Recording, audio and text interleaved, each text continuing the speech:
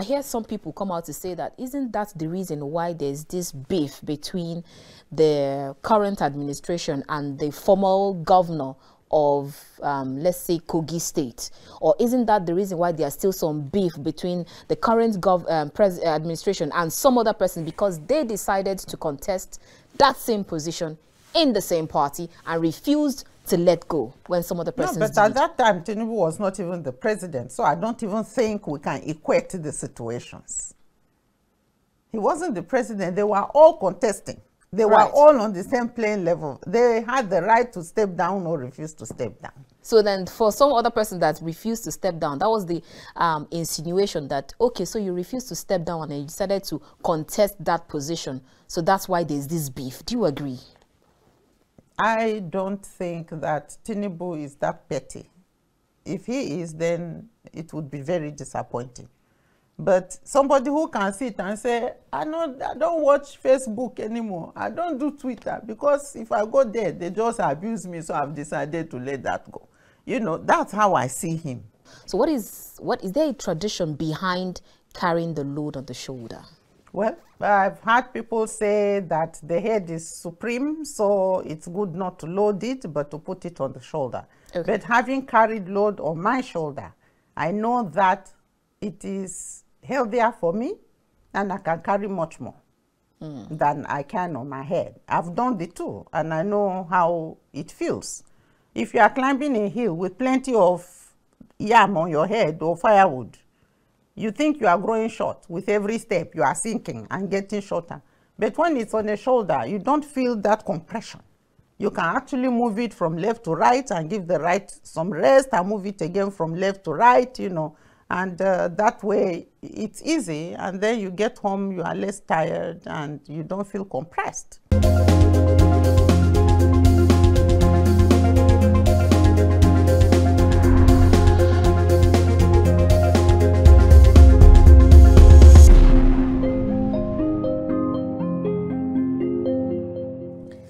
I will begin this conversation first taking a quote from Thomas Jefferson, who once said, "Peace, commerce, and honest friendship with all nations, entangling alliances with none." All right, let's go straight to our conversation for today and see how that quote relates to what we'll be discussing today. Very warm greetings and welcome to The Conversation. We're reaching you from Kaftan's television studio here in the nation's capital, Abuja. I am Annabelle Oji. Today, we'll turn our attention to 365 days of President Bola Ahmed Tinubu's administration, as we'll be looking at his ministers, the administration, the economy, politics, governance, because we're already over with politics, so we're talking governance at the moment. So let's see how they have done as we are looking forward to having their, especially the minister's scorecard. My guest on the show today is Dorothy Nuhu, who was the former SDP presidential candidate. Great to have you on the show this morning, ma'am.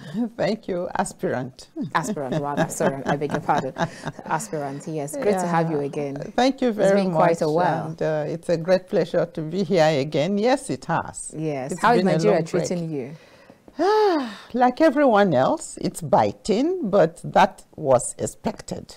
Was it expected? Yeah, it was expected because the man who picked up the Aso Villa ticket had already warned us that it was going to be difficult, that it was going to involve making very difficult decisions, and that we'll be making huge sacrifices.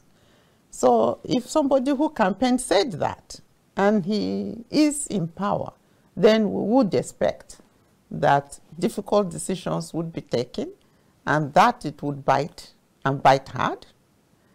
But he did say that in the end, it would be worth it. So that's the part that we are waiting for. Okay, so when do you see this? Is there this end? Do you see it in sight anytime soon? Even though we've already seen we're going to 365 days. Do you see this end in sight at all? It is in sight, but not as soon as we would want.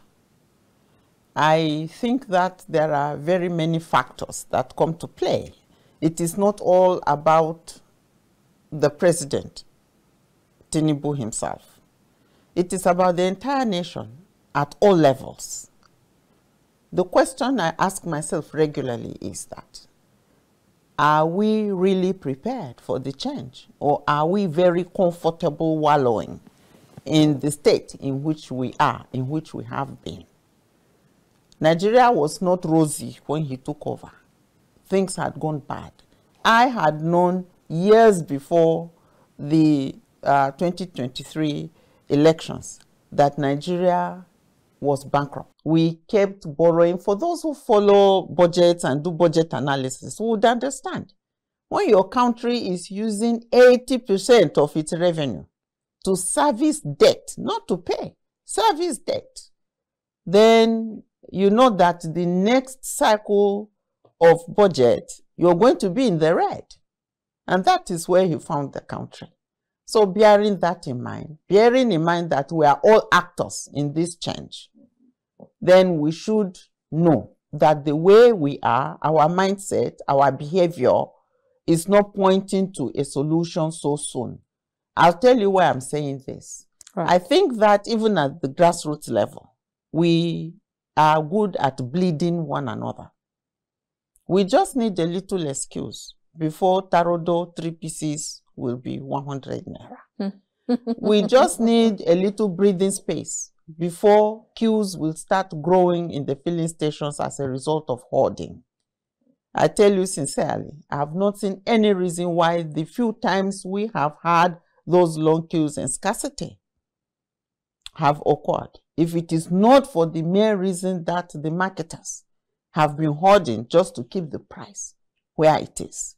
So when I look at the way we are, the way we treat one another, the way we exploit, extort, bleed one another, it makes me wonder. When I see corruption from grassroots level, or even from infancy, when it comes to Nigerians to adulthood, it makes me wonder, this change that we are looking for, do we think it is magic? We have to work it. And so if we want to see change soon, then we need to work harder on ourselves. We cannot keep the lifestyles we used to keep before. We have been very extravagant at all levels. Are you talking about Nigerian citizens, or also you're talking about the leaders right now? From leadership to grassroots level is what I'm addressing right now. Because those people are leadership emerged from the grassroots. They came out of our families. They didn't fall from Jupiter or from Mars. And so they emerged there with the habits formed from where they are coming from. It's really a trickle few who have had influences that have made them different from what, let me call it, the general trend is. Nigerians can go and borrow money and throw party. Normal. Party is not an investment, except for those who think that they will come and spray them and they will make more than they put in. But how many people in the village are doing wedding and then they will go and say, bride, groom, come and dance. Family of the groom, come and spray. Friends of the groom, come and spray. Work colleagues of the bride, come and spray. Why are you doing that lavish wedding when you could just go, take your oath, swear to one another till death do you part?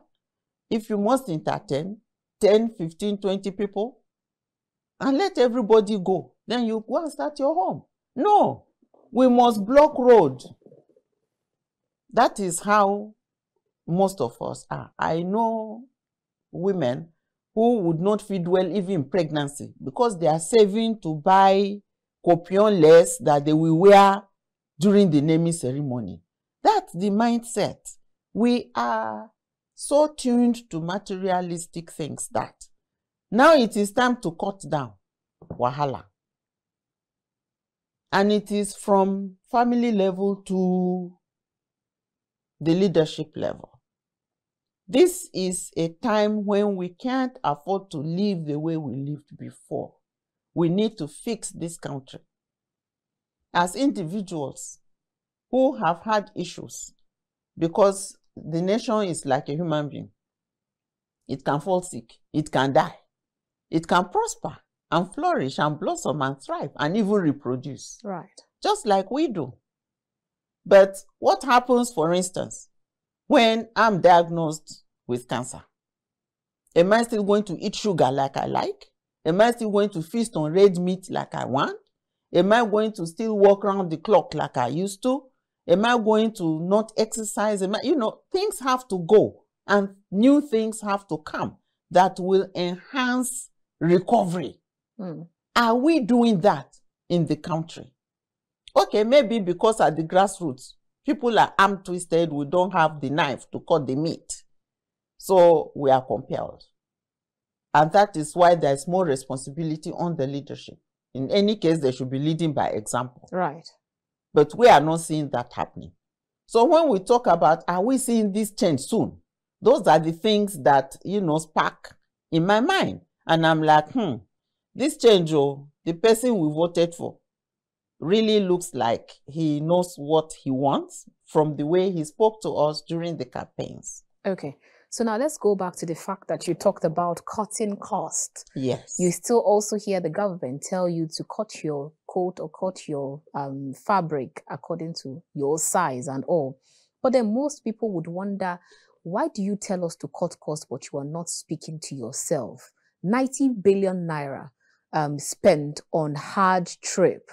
Is that cutting costs? Is that part of baby steps of pain? Let me borrow President Bola Ahmed Tinubu's word. Let's keep managing. Keep managing. It will get better soon. Keep taking that baby steps of pain. And keep, at that time when you have diabetes, don't go for sugar. Why not go for more healthier drinks? But you still hear people say, bros, you're telling us that. Tell yourself that too. Tell your cabinet members that also. Yeah. I know that 90 billion for Hajj is extravagant for a country that is struggling with very many challenges. I also know that Tinubu has a listening ear. We only need to make noise about it and he will redress. He has been redressing steps since he came into power in an exemplary manner. And I think that even on this one, if people can be vocal about it, something will go. I believe that. And so I'm lending my voice to that of Nigerians to say 90 billion for going for Hajj is extravagant. Can we do something else with that money that will help us? I know that Nigeria is a very religious country. Right. But if it is going to cost us that much, then we need to ask, is that God's desire for this nation? All that money, is it coming to Nigeria or is going out? Those are questions we should be asking ourselves. And that should make us put pressure on the government. Sadly, the gross beneficiaries of the 90 billion are the very ones who are crying the most. We are hungry, take 9 billion and go for Hajj, you collect, enter aeroplane, go come. You continue your hunger. Can you not also tell leadership, no, thank you? Don't we know how to say no?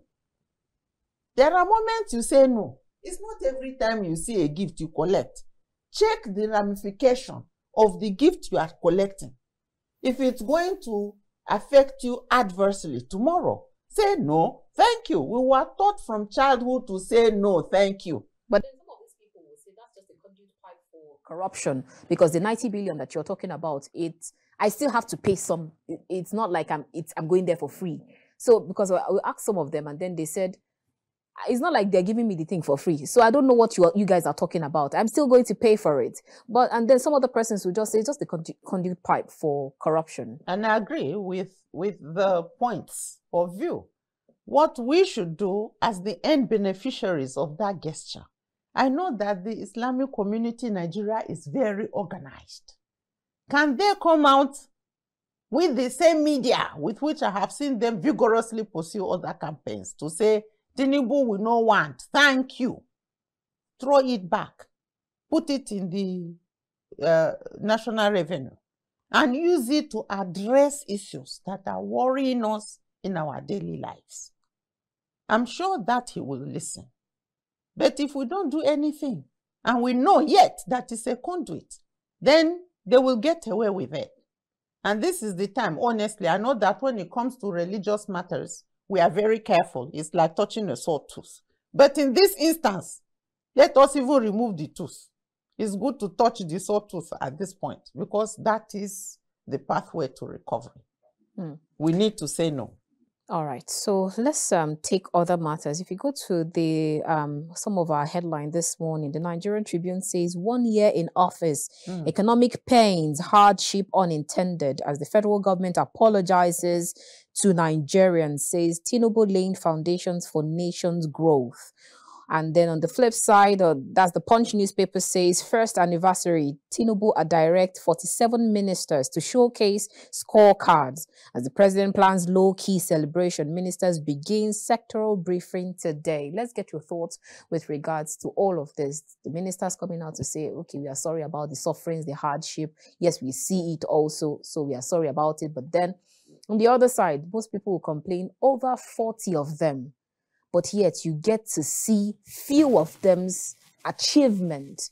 And then some other ones, you just begin to wonder, do we actually have a minister in this ministry? What are your thoughts in this regard?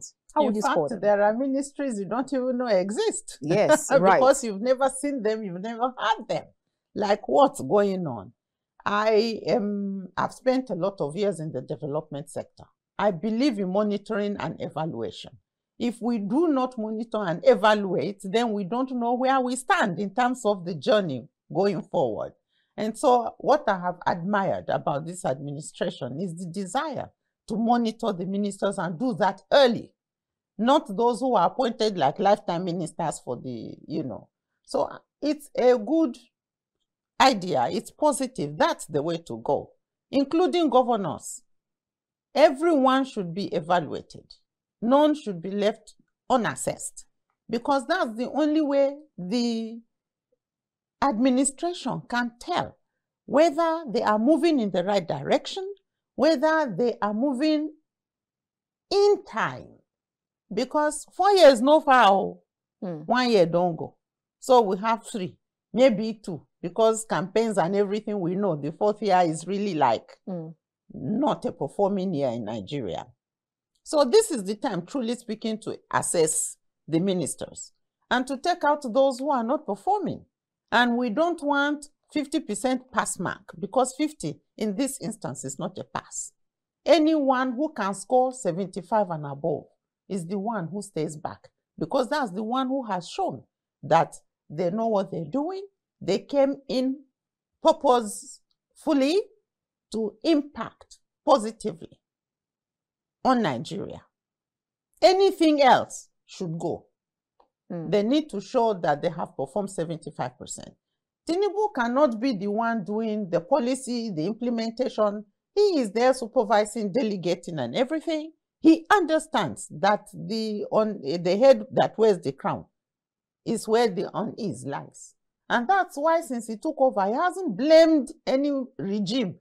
I've not heard him say, I inherited A or I inherited B. I blame this government for, putting Nigeria. No. He's not transferring blames.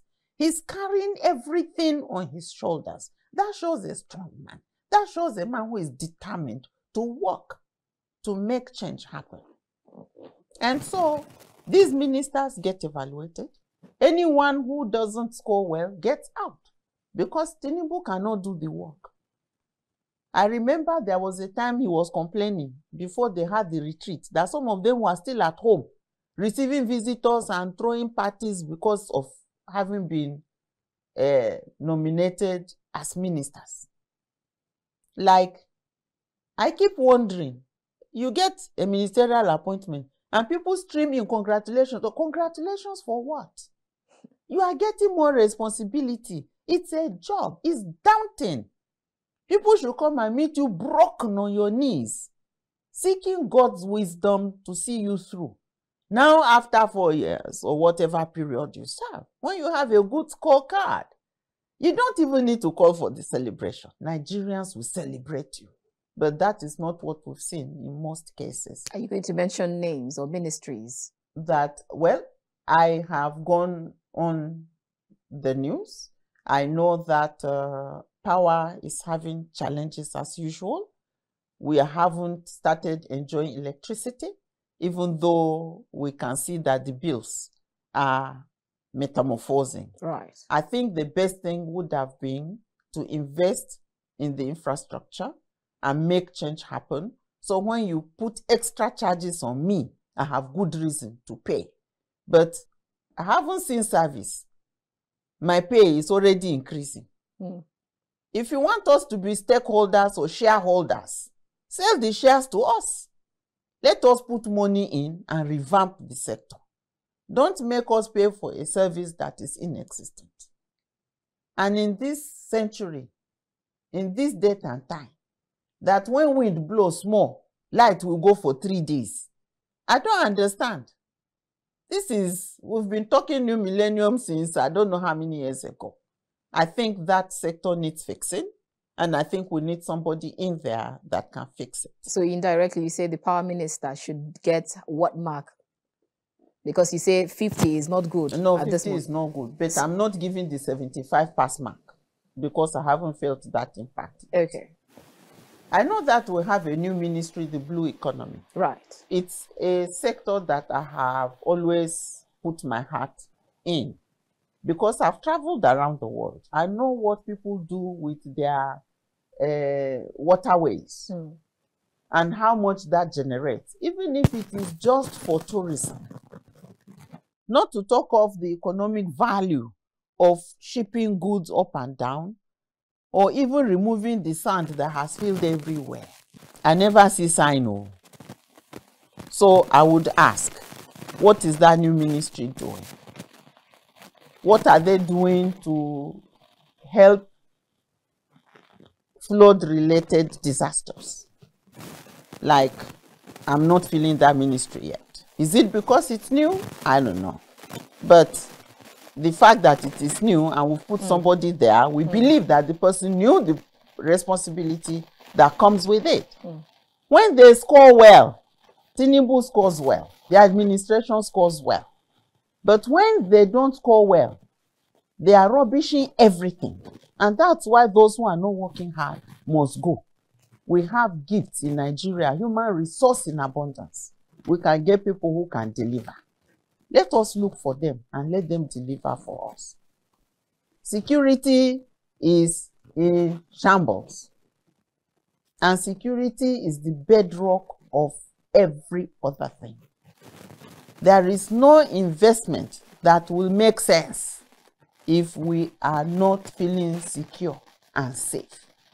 Imagine the amount of money that is taken out of the economy when there is no nightlife in a city.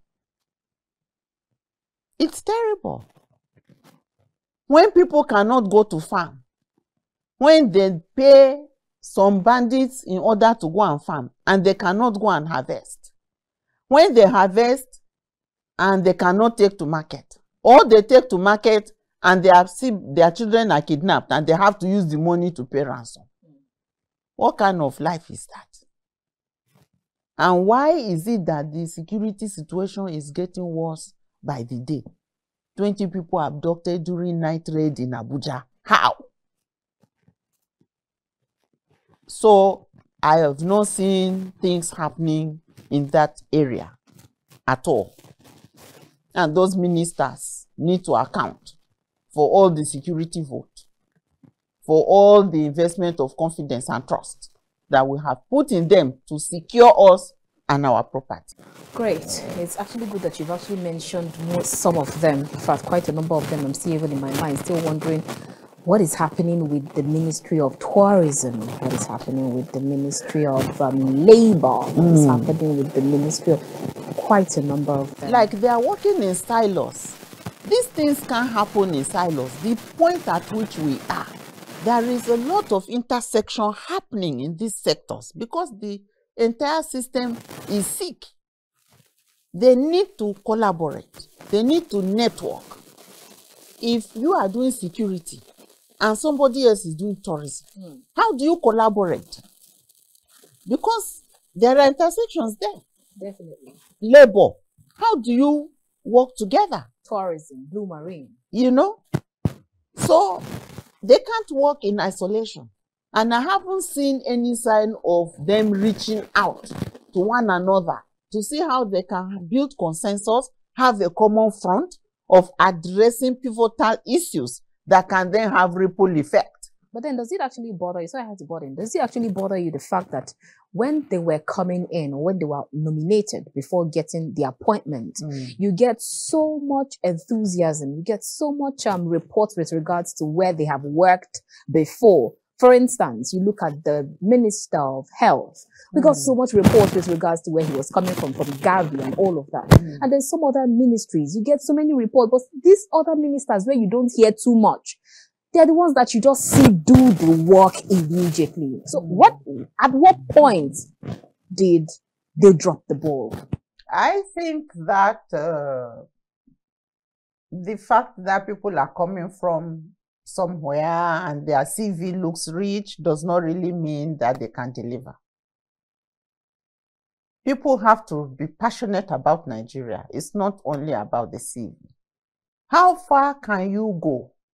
How far can you see? People need to disappear and let Nigeria be.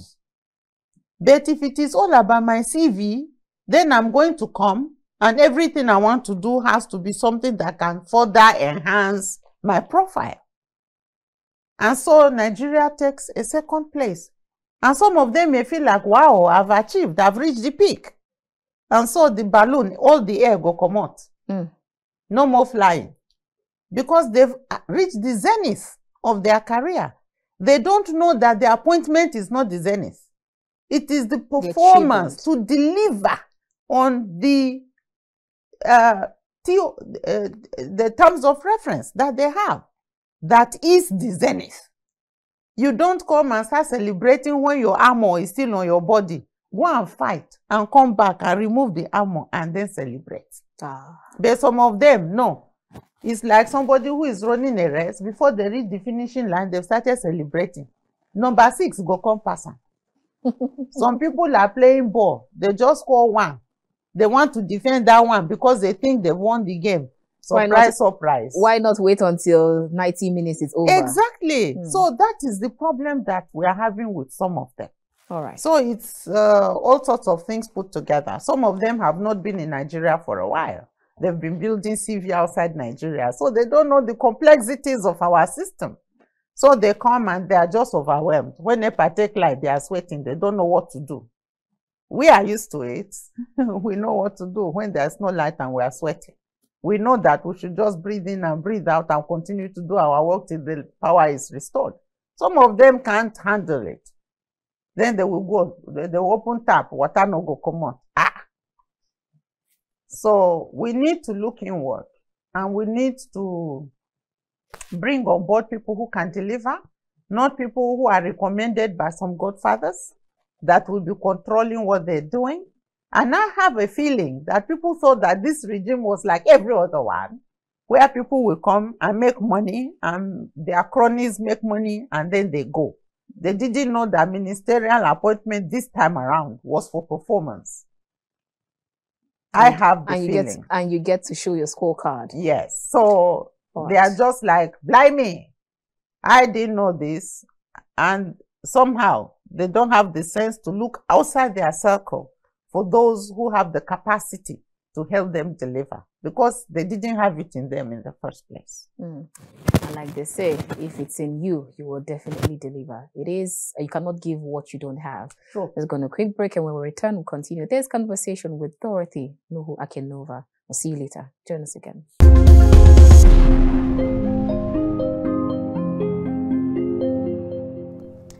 If you just joined us, this is The Conversation, reaching you from Kaftan's television studio here in the nation's capital, Abuja. If you just joined us, you've actually missed out on the first part of the show, but then you can still join in this concluding segment as my guest on the show today is Dorothy Nuhu-Aken'ova, who was SDP's presidential aspirant in the just concluded 2023 elections.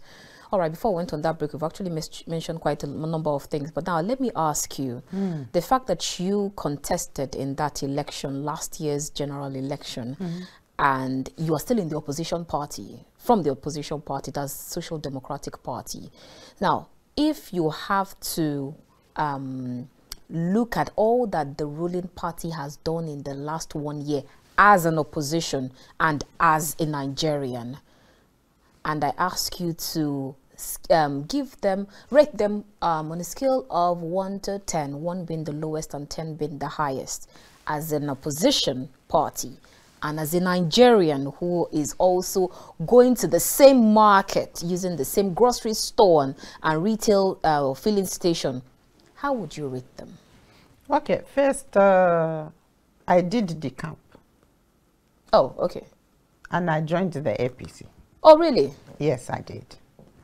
And so, but I can be objective. It doesn't stop me from being objective. Okay. By the time the ministers, like majority of them, are scoring below my pass mark, it means the administration is not getting a pass mark. Ah. So what is your pass mark? 75. Because that's the time we begin to feel the impact. And that 75 comes from delivery, it comes from integrity, it comes from credibility, it comes from engaging with Nigerians to let us know, this month, what are you doing? And next month, when you are telling us what you're doing in this new month, you tell us last month, how did you fare with the objectives you set? That is how very detailed I would want to see governance. It doesn't make sense for people to sit and plan, and we are in the dark as though we do not know what's going on. We know what is going on. It is everybody in Nigeria who is feeling the bite. And everybody needs to hear what you're doing, how well you're coping. If you have challenges, what are they? Don't be surprised that the person you least expect will be the one who will provide the solution or suggestions on how you can move forward.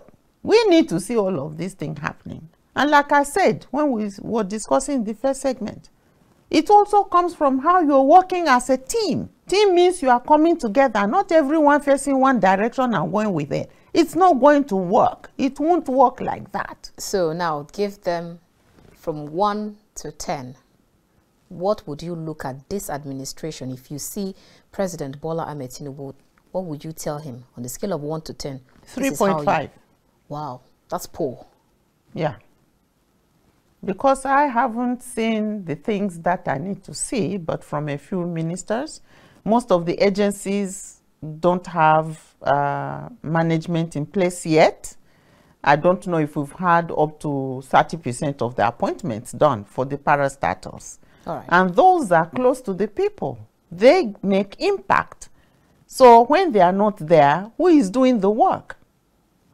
How are we getting to address the issues that these parastatals would be addressing if the EDs are not in place and the board is not in place? All right. And how do we get feedback on how they are then performing so that we know that whatever resources are going in there are being used for us? We need to see them work. We need to hear them work. And that's why it is that poor. The ambassadorial positions were dissolved. We've not seen replacements. How do we engage with the rest of the world in terms of diplomacy? There is so much happening every day at the global level. How do we engage if the ambassadorial positions are still vacant? Who is acting then on our behalf? And then who owes us the feedback we need from what is going on? If we want the people in the economic sector and tourism to reach out to their international counterpart and learn 1 or 2 things, who is going to facilitate that when the ambassadors are not there? All right. During the first segment, I hear you say that even the governors should be evaluated. Appraised, yes. And then if they're not doing well, they should be sent out of the window. But then some other persons will say, the ministers, they were appointed. So it's now the buck stops right in front of the appointee. How about the governors? The people will kick them out. The Constitution provides for a governor to be sent packing.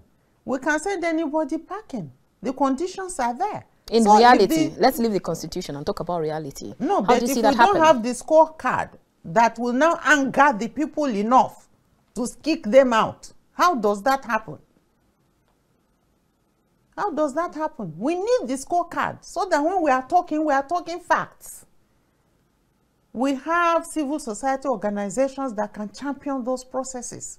And by the time they know that the process is there, they will sit up. They will not continue to take us for granted. Impunity just stinks. It's very painful to see that we are all taken for granted, despite our conscientization levels, despite our education levels and awareness level, despite the passion that we have to keep Nigeria together and keep it going. Some people just come, they grab, they just sit there, and there is nothing whatsoever to evaluate them on. We've had a governor once who was challenged, and what he said was that during campaign, he never promised anybody anything. What effrontery is that? Let them get evaluated. Let the people see the scorecard. And you know, the budget also needs to be addressed. Right. Because if you are doing scorecard, you are doing it based on how much they've been given, to whom much is given, much is expected. Shouldn't we also talk about how much you're even able to bring out from your coffers? Because we always hear that no state is lazy or should come out and tell us that they cannot produce or bring out anything at all. They need to be able to generate revenue. You know, so all of that is put together as a scorecard for them. And then let the people decide. If they are happy with it like that, oh yeah, now let them carry go. But then they will see some other states that will be flourishing very soon. And no one will tell them what to do. They will do it. All right, let's shift a little bit and come back to talk about you, and then we'll also talk about, because most times we always like to get to understand our unity in diversity. But let's first of all talk about you. I saw that report some time ago when you actually decamped to APC. And since then, I was saying I would like to have this conversation with you. What happened with SDP? Well, it didn't seem to move. It seemed like there was a force that was pulling things in two different directions. I didn't feel the life that I knew that SDP had the potential to express during the campaigns. I was not in a position to know if it was because there were no resources for us to ginger up and take the campaign forward. I know that there were delays or no meetings for some relevant stakeholders that should have had a conversation on how, as a party, the campaigns should move. And I just felt, no, I didn't come to White Horse to come and just sit and fade out. I came to work, and I have to be seen to be working. So when I didn't understand, and I didn't feel the energy, and I didn't feel us working, I decided to step out and then look for where to go pitch my tent. And at that time, there was Labour Party that was working very hard for most young people and for Christians within the North Central Zone especially. There was PDP, which has been the party like family party. You know. And so when I considered everything and I did my assessment of what is likely to happen, I'm very sensitive in the spirit. So I also do not just take decisions on face value. I really knew that the only person that would be good for Nigeria at this point in time would be someone who is humble. And Tinubu represented humility to me at that point. He wasn't arrogant. He was the most abused, the most rejected by the powers that are kingmakers in the country. And I thought, there's something about this person. If everybody else is saying, no, change the naira, and somebody comes and says, no, people will suffer. I'm like, this makes sense. So. But also when I looked at all the governors, senators, House of Rep members, and I checked what percentage was APC, what percentage was PDP, what percentage was Labour or NMPP. APC had the largest number. And I said to myself, I don't think any APC governor is going to do something so that their party do not win. Instead, they are going to have to deliver. And so that gave me immediate, like, this is what to watch out for.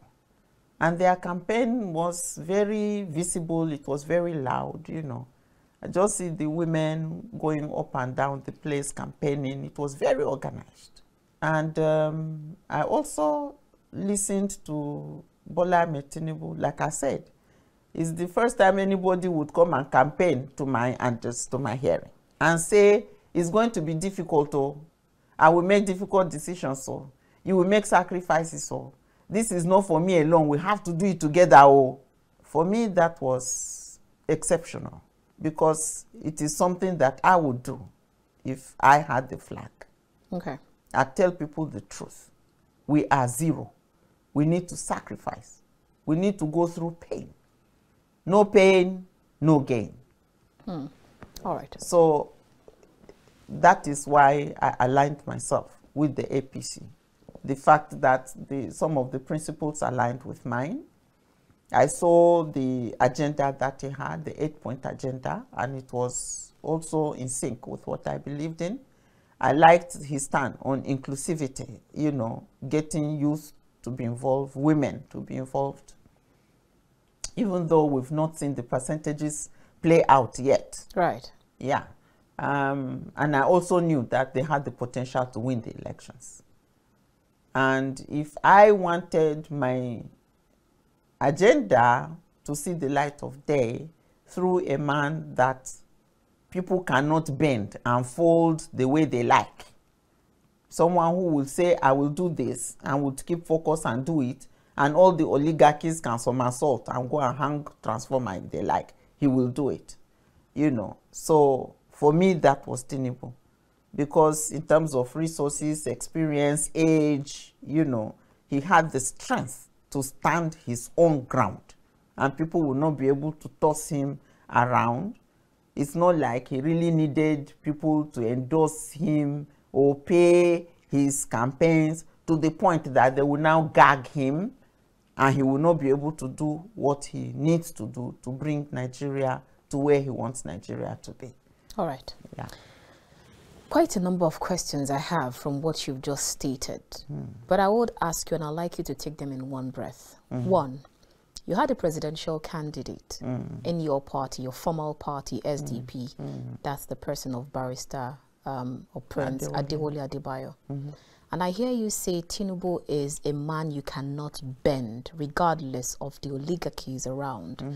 And he's a principled person. And then you talk about the party, APC, which happens to be more organized and principled than the SDP.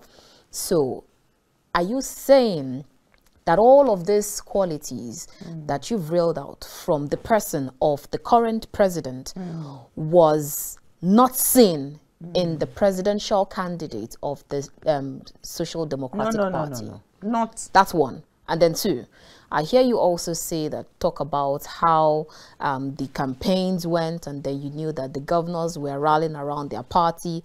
Did you actually move to the APC because it was the winning team? Well, I gave reasons, and it was not just one, for why it was Tinubu for me. It was not just that he's principled and can stand his ground. I talked about experience. Right. I talked about resources.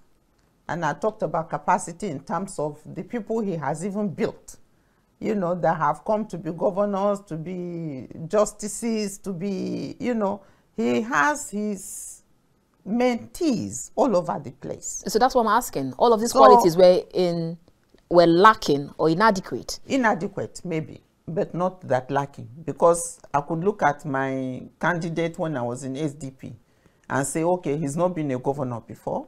He's not been a minister before. Tinubu has been a governor. He's been a senator. He's raised people who are governors and who were actually governors at the time at which the campaigns were going on. So it was very likely that the elections were going to be won by him. And I saw that he was really not loved by the people that I think, the oligarchies that have brought Nigeria to its knees. They didn't like him. And that sent me a message to say, whoa, if they don't like this man, it means they know that they can't push him around. And so that just won me over. Because I want to be where I will win. You know, it's very important for me. But not winning for winning's sake. If it was winning for winning's sake, I'd have done Labour or PDP because I'd have been much more at home there. Being in APC was just positioning myself for plenty of persecution, which I went through. But because I was convinced that that was the right thing to do at that time, I took the persecution in good strides. I remember after the elections, my senior brother sent me a message and he said, you were right. Congratulations. Because I talked to them, including from scriptures, why I moved to where I moved. And there are other things that I can't talk about on national TV because they are very sensitive and delicate. All right. And I still have an ambition. Ah, that's what, as if you just drew out the next question from my mouth. I was going to ask, are we seeing you in the ballot or seeing your posters around? And is it going to be from APC? Because I hear the chairman of APC say that leave what PDP and Labour Party they are doing, leave the alliances they are going through. We are strategizing to ensure that Tinubu goes back there again in 2027. So if we are going to see you in the ballot, is it in APC or some other party? I'm not sure yet because I'm waiting for the scorecards. If they don't meet up, you know, I'll reconsider my position. Because we know in Nigeria, anyway, the parties are not ideologically driven. It's just interest. So if I see a party that has an agenda that I believe in, I'll move with them. Just like I did with APC. So what if the party is still APC and the present administration or the present president is going back again? I'll look for some other things to come out for that so you won't want to contest? I would contest. Oh. On that position, I mean. If he's delivering, no. Anyone who is delivering, I wouldn't contest with them. It doesn't have to be Tinubu alone. No. If the things I want to see done are being done, I won't contest. Okay. But if I sit down, say, you know, they move, regardless of the fact that it's your party, yes, you would contest the position I'm also. sure that people are going to contest. It's not only me. Okay. Yeah, it's because I'm sitting with you. I'm sure that people are not seeing their own ambitions and they are busy working out strategies. Right. But it is also healthy. That is democracy. And that puts him on his toes and makes sure he delivers when he knows that there can be opposition even from within. But don't you think that is going to actually, I hear some people come out to say that, isn't that the reason why there's this beef between the current administration and the former governor of, let's say, Kogi State? Or isn't that the reason why there's still some beef between the current administration and some other person because they decided to contest that same position in the same party and refused to let go when some other persons did? At that time, Tinubu was not even the president, so I don't even think we can equate the situations. He wasn't the president. They were all contesting. They were all on the same playing level. They had the right to step down or refuse to step down. So then for some other person that refused to step down, that was the insinuation that, okay, so you refused to step down and you decided to contest that position. So that's why there's this beef. Do you agree? I don't think that Tinubu is that petty. If he is, then it would be very disappointing. But somebody who can sit and say, I don't watch Facebook anymore. I don't do Twitter, because if I go there, they just abuse me, so I've decided to let that go. You know, that's how I see him. Like, he knows that opposition will be there. He knows the insults will be there. He knows that people will lambast him left, right, and center and bala blue him. But he is determined to face what he wants to do, and he does it. All right. He's not distracted by whether Dino Melai is falling on the stage and mimicking what is or what is not. He's not going to waste his energy on that. He is investing the energy he has in his assignment as he understands it and as he's committed to deliver it. And that is the kind of person that I see in him, not someone who will start wasting energy hunting down people because they disagreed with him. So what would he do to Labour Party? Send them on exile? He's been on exile. He fought the military. He understands democracy better than most of the people who contested in that campaign. And that's something I didn't say. I have followed Tinubu since when he was governor in Lagos State, because I lived in Lagos State. I know a classmate of mine who is Igbo, who was commissioner in Lagos State. That would not happen in Niger State, for example.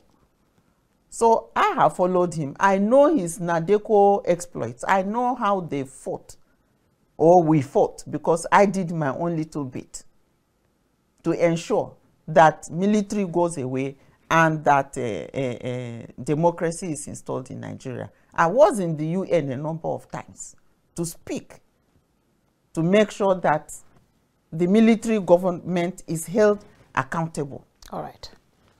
Our time is fast, but if you can help us in just a few minutes, I'm going to ask you a very personal question. Are you open to getting any appointment, and which one are you actually looking forward to?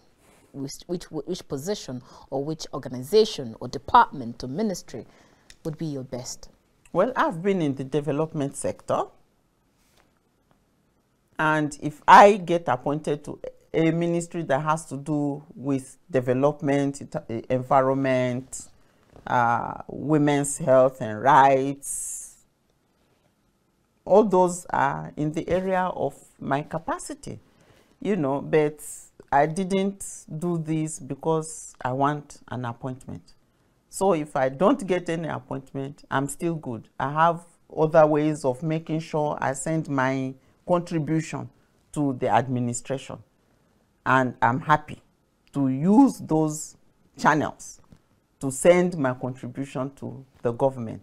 Right. And in a way, that frees me to then contest when I want to. I like.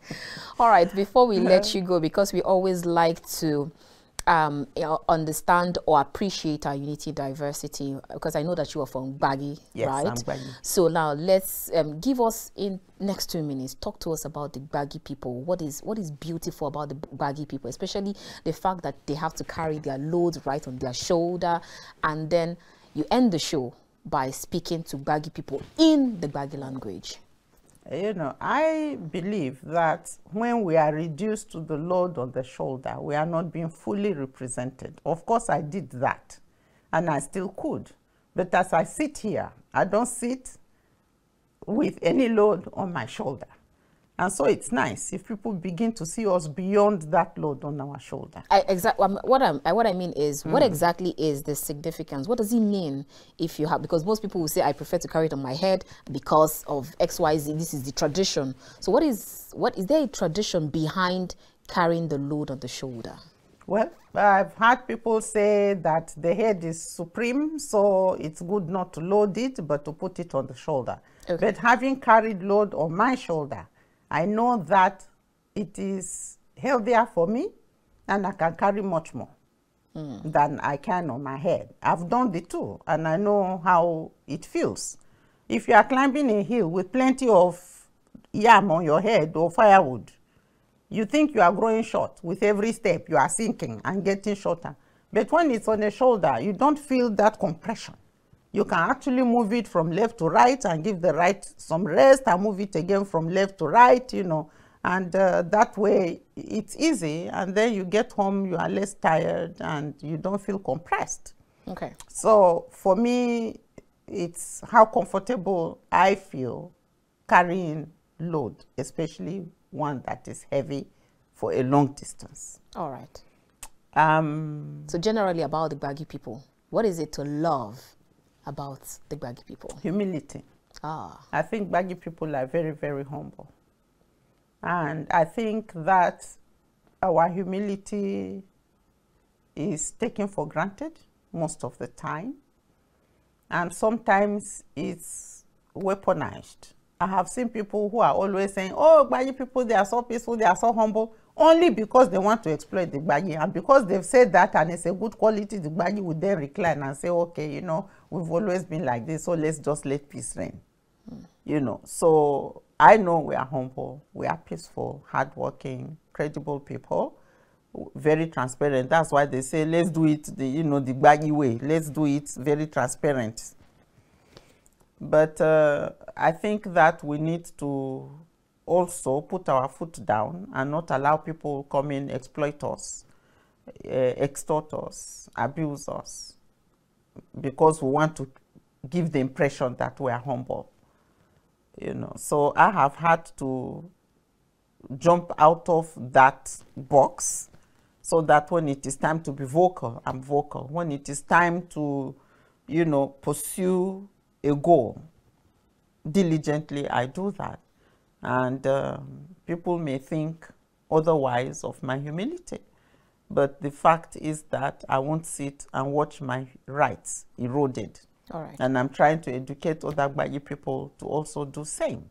We won't insult, we won't fight, we won't do things that are disorderly or out of law, illegal. But we'll do everything that is right to defend and protect that which is ours. All right.